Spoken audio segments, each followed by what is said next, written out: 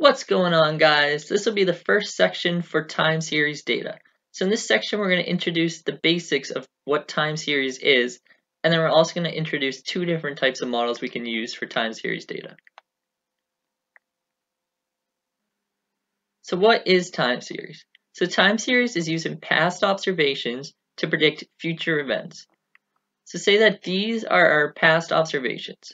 So our goal is going to be to form a prediction line for future observations. Now, when we try to predict future events, this is known as forecasting. So throughout this chapter, we're going to learn different methods of forecasting and when to apply them. Decomposition of time series. So a time series in general can be broken down into three major parts. The first being the trend. So the trend is just going to represent the general direction that a time series takes over time. So if we look at the time series over here on the right, we can see that it's positively increasing over time. So this would represent the trend. Now we have the seasonal component. So the seasonal component represents the repeated fluctuations at equal intervals.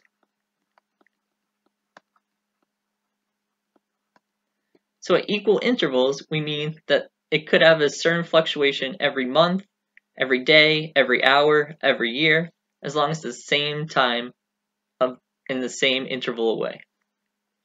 So if we were to model the seasonal component of our graph above, it would look something like this. And then finally, we have the irregular component.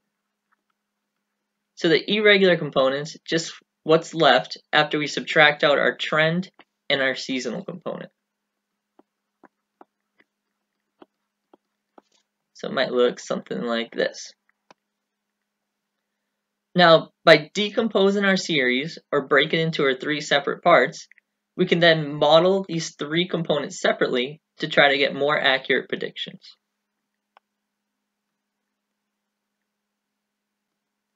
Additive versus multiplicative.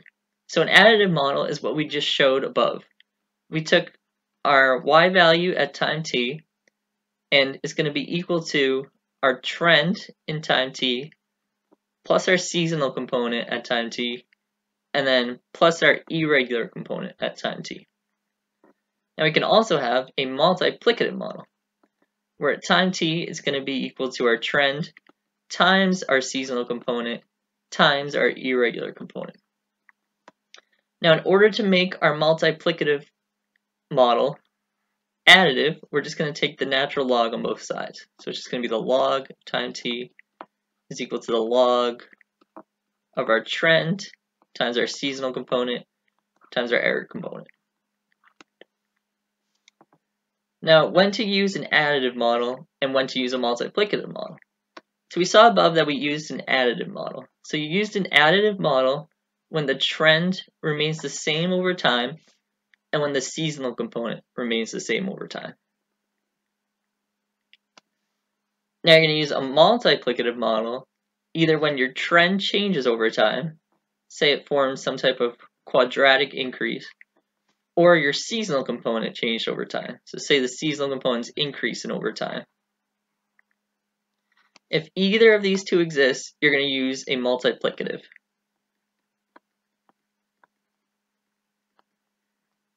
If instead they remain the same over time, you're going to use an additive.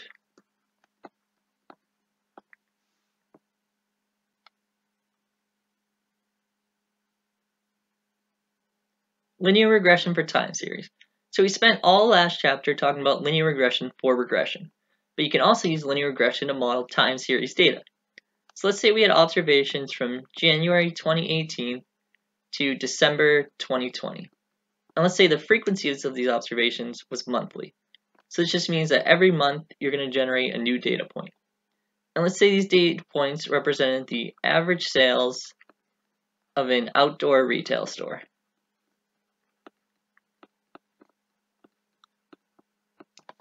So if we were to try to model this using linear regression for regression, we'd ultimately form a model that looks something like this, where we use coefficient terms time predictors. Now if we wanted to instead use linear regression for time series, we ultimately have to incorporate this time into our model somehow. So how we do that is we're going to form our time into a sequence. So for instance, January 2018 would just become 1, February 2018 would become 2, March would become 3, and then we can keep doing this until December of 2020, which would just be 24. So now we can add this to our model just like how we would a regular predictor. So we can say y is equal to beta 0 plus beta 1 times time. Now if we're going to make predictions off this equation, it would just form a straight line that looks something like this. So this straight line is going to represent our trend of our model. Now if you notice though, we have some fluctuations in our data that we haven't accounted for yet. So these are just going to be the seasonal components of our model. So how do we model those? So we're going to have to add another predictor to our model. So you notice that they happen every 6 months. So they happen in June, December, June, and December. So since it's an outdoor retail store, this could be people buying either grass for the summer or them selling Christmas trees in the winter. So it increases their sales at that time. So how we're going to add this into the model is we can just add a month variable, which is just going to be the sequence of the months, just like how we sequence through the times of our dates. So it's just going to be January, February, March, and then it's just going to repeat until we get to the last one, which ended in December. Now to add this to the model, we would do the same way we'd add for a linear regression model, which is we'd create our dummy variables, and then one of the levels would get added to the intercept, and then we add 11 new coefficient terms. So this would just be beta 2 times if it's January, plus beta 3 if it's February. And then we can do this all the way up to beta 12 if it's November. And we can say that December would then be added to the intercept. Now the terms June and December would have larger coefficient values. So then they'll be able to accurately predict in the future. So every 6 months, we're going to get an extra bump now for our predictions. So our seasonal component would look would just be here it's 6 months, 6 months, 6 months, 6 months. And then our irregular term is just like our residuals. So it's just like what's left in our model afterwards. Now if instead we had a quadratic term here, so you can see that's increasing over time, we could just model that just like we would again linear regression. So we can have our y value at time t is equal to beta 0 plus beta 1 times t plus beta 2 times t squared. Then ultimately we could form a prediction line that followed our data. Identifying stationarity. So stationarity just means that something does not change with respect to time. So with this exam, we're mainly focused on if finding if something is weakly stationary. So if something is weakly stationary, then the expected value and variance remain the same over time. So here we have a chart of a weakly stationary process. So we can see that as time increases, our dependent variable does not change over time. It's just random. So if we were to guess an expected value, it would be the same expected value over time. We can also see that the variance remains the same over time. Now a consequence of this is that we can say the covariance between any two equal intervals. So equal interval just means, say, 1 to 3 or 5 to 7. As long as these are the same width, we can say that the covariance of these two intervals is the same.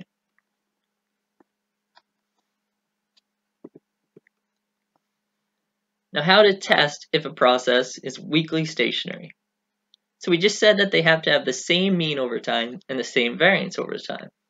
So to test if they have the same mean over time, we can use an X-bar chart. To say this is a sequence of numbers from 1 to 25. So we're going to have 25 observations, and they're going to take values 10, 12, 18. We're going to have a gap, and it's going to end with 11. Now to use an X-bar chart, we're going to divide our data into equal parts. So say every 5 observations. This would be 1 part, 2 parts, 3 parts, 4 parts, and then 5 parts. Now with an X-bar chart, the first step is to create our control limits. So we're going to have an upper control limit and a lower control limit. So the upper control limit is just going to be equal to the mean plus 3 times the standard deviation. And then our lower control limit is just going to be our mean minus 3 times our standard deviation. So for each of our intervals, we want to find the mean of the 5 observations in it. So say that we found the mean to be the first interval as 10. And then for the next interval, we might find the mean to be 12. And then 8, 9, and then we can say 11. So we had 5 intervals. So since none of these points went over our control limits, or there's no pattern in our points, we can say that our X-bar chart holds, or we can say that the mean remains the same throughout the model. Now for an R chart, we're just doing the same thing, but we're checking for the variance. So we're still going to have our upper control limit and our lower control limit. And for each of the 5 observations, we're going to find the standard deviation of these 5 observations. So we're going to find standard deviation 1, standard deviation 2, up to standard deviation 5. And then when we plot these points, they should remain in the control limits and have no type of sequence to them or clear trend. So if the plot looks like this, then we can say that it will pass both the X-bar chart and R chart. So we can say that our process is weakly stationary. Now if instead, let's say our X-bar chart looks something like this. So we have our upper control limit and our lower control limit. So even if our points remain within the interval, if they're increasing over time, like something like this, that would be the same thing as saying that the mean is increasing over time, which violates our assumption that the mean is the same over time. So we can say that this process is not weakly stationary.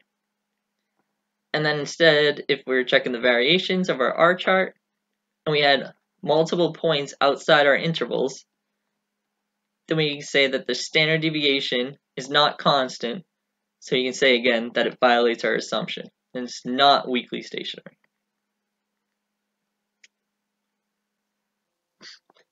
White noise process. So white noise process is a stationary process that assumes our observations are IID, which just stands for independently and identically distributed.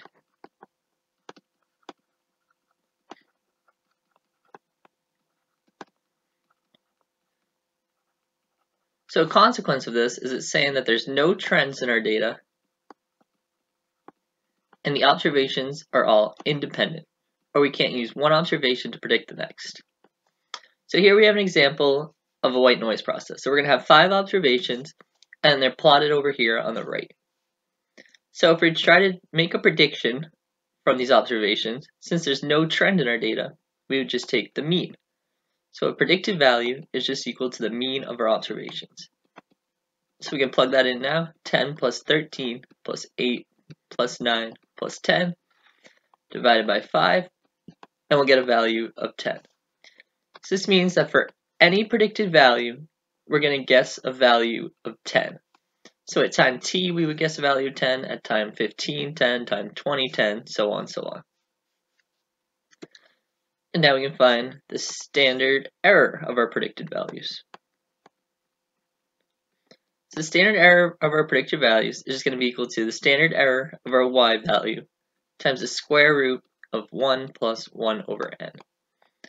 So the standard error of our y value is just going to be equal to summation of our y minus y bar squared divided by n minus 1, and then we're going to take the square root of that. So it's just going to be 10 minus 10 squared plus 13 minus 10 squared plus 8 minus 10 squared plus 9 minus 10 squared, and then finally 10 minus 10 squared. And then divided by n minus 1, which is just the number of observations, minus 1. And then we take the square root of this value, and we're going to get 1.871. So now to find the standard error of our predicted value, we're just going to take this number, or the standard error of y, and then times the square root of 1 plus 1 over n, which is the number of observations, and we'll get a value of 2.05. So this means for our predicted values, the standard error is always going to be 2.05.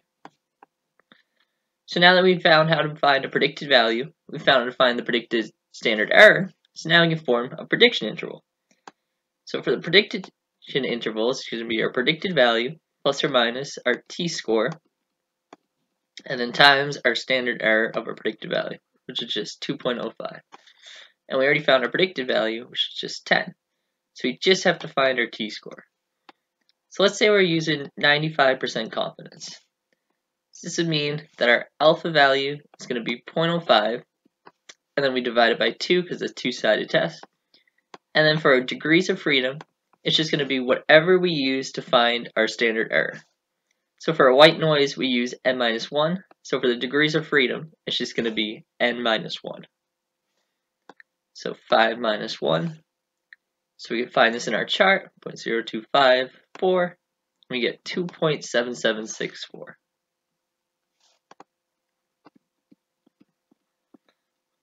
So now if we solve this equation, we're going to get an interval of 4.31 to 15.69.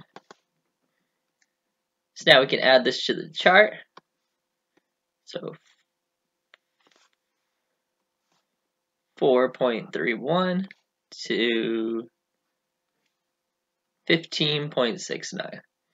This is saying we're always going to predict a value of 10 for our future observations, and our prediction interval is always going to be the same, no matter how far ahead we're predicted, which is not going to be the case for most of the models that we're going to build with time series.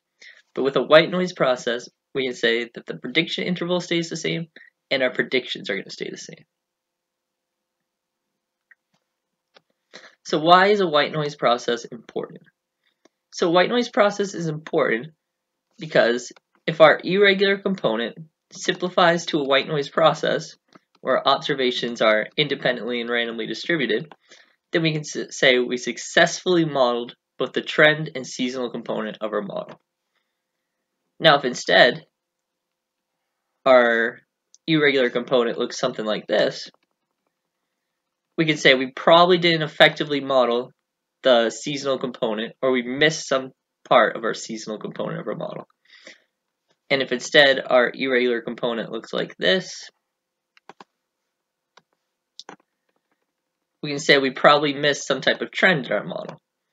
So if we're able to achieve a white noise process in our irregular component, we can say we successfully modeled our time series data. Okay, so that wraps up this section. I hope you enjoyed, and I'll see you next time. Thanks.